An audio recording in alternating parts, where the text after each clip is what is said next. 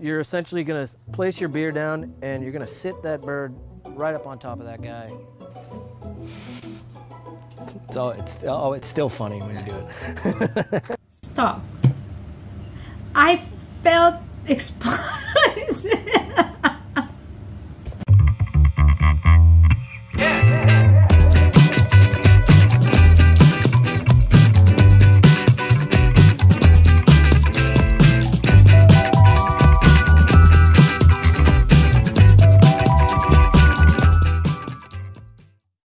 Hi everyone, welcome back again to my channel and welcome again for another episode of Since I don't have the recipe, okay, welcome to another episode of Since I don't have the ingredients, I'm just gonna watch the recipe. Yes. Well, anyway, welcome you guys, and if you are new to my channel, we can be friends. You can hit that subscribe button and also that bell notification button so you don't yes, pretty much it. I would really appreciate it, and thank you so much in advance. So today's video is a suggested recipe from our friend from the United States, and just laughing. I just love laughing. No, because today's recipe that we're going to watch is beer chicken. It's very troubling. Without any further ado, let's go watch the video. You're essentially going to place your beer down and you're going to sit that bird right up on top of that guy. It's still funny when you do it. Stop. I felt explosive. It's really funny. Yeah, let's do it. Okay. How you doing? My name is Jay Pereira, your neighborhood grill enthusiast. And today I'm going to show you how to do beer can chicken.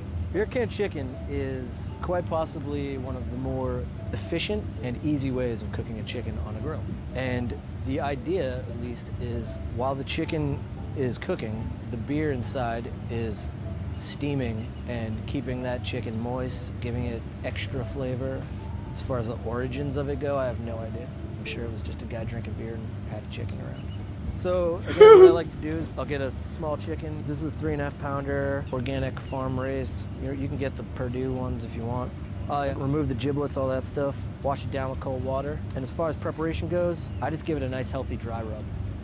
I put together a dry rub for this. Pretty simple. I like to keep things as simple as possible. This is just coarse salt, ground pepper, a little bit of brown sugar, cayenne pepper, sweet paprika, and some garlic powder. So what I'm going to do is generously rub this guy. I like to just kind of coat around on top and then kind of get in there. You want to make sure you get it good and covered. I like to work inside a little bit because oftentimes with a dry rub, you just got it on the skin. It's not really doing much to flavor that chicken. Right. Get it underneath the skin a little bit whenever you can.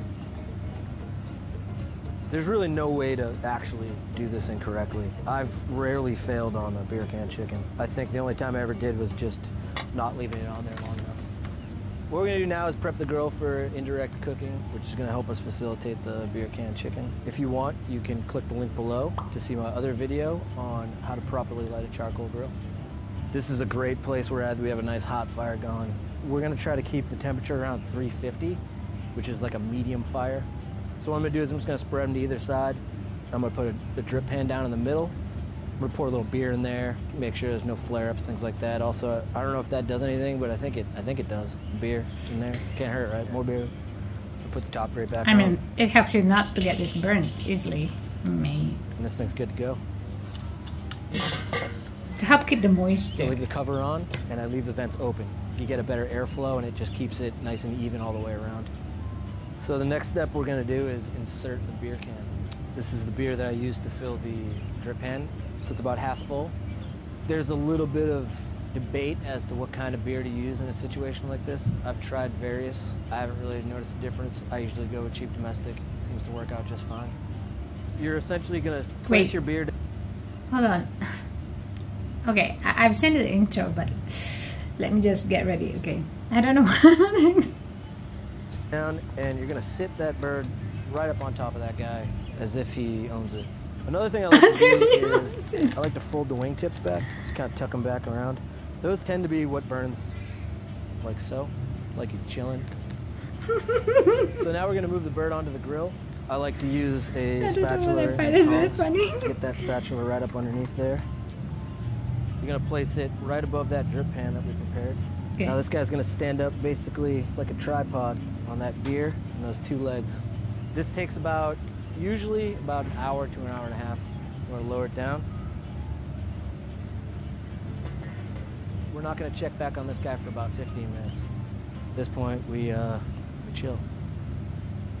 It's been about 15 minutes. This is when I usually will give it a rotate, check to see how the coals are doing, make sure that we're keeping good temperature in there. Since it's on there for about an hour, I usually do every 15 minutes, about a quarter turn, so you got a nice good range of motion there, and then that keeps things all even. We'll check back in about another 15. One thing you don't want to be doing is opening this thing up every 5 minutes.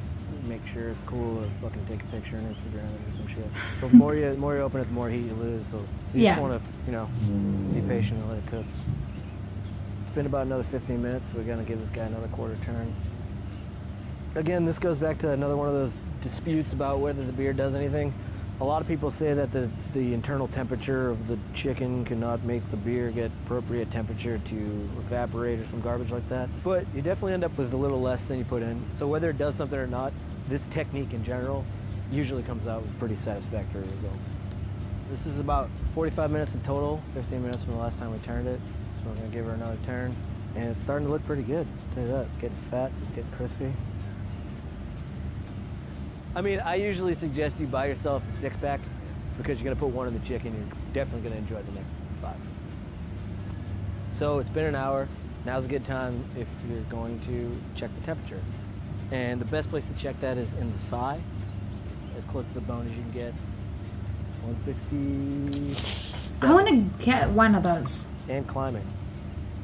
We're at 171, which is pretty good in my book. If you don't have a thermometer, a good thing to do is if you were to poke it, and if the juices run out and they're clear, that's usually a good sign that you're in a good place. If the juices run out and they're red or bloody, or they're white or some other garbage, I'd keep it on for a little longer. All right, so we're gonna take the bird off now. We're gonna let it rest for at least 10 minutes before we decide to carve her up. I like to let it rest upright with the beer still in it. It's a nice little display place. If you got people over, you can show it off. Looks cool. Definitely. So now that this is rested, we're ready to remove the can from the depths of this bird and carve her up. Removing the can is kind of a sloppy situation. I usually just kind of go right in and $5 a drink that. I usually kind of take the legs, thighs, and wings off, and then I just carve down and breastbone. I'm drooling. Take the breast off whole, and then I'll slice the breast. Oh, that's fully cooked chicken. That's pretty good. It's nice and juicy. I'm Crispy hungry. skin. That's all I can really ask for. So there you have it, beer can chicken. Pretty simple, pretty foolproof. It's a nice little spectacle. People love it, and it tastes great too. You want some chicken too, dog?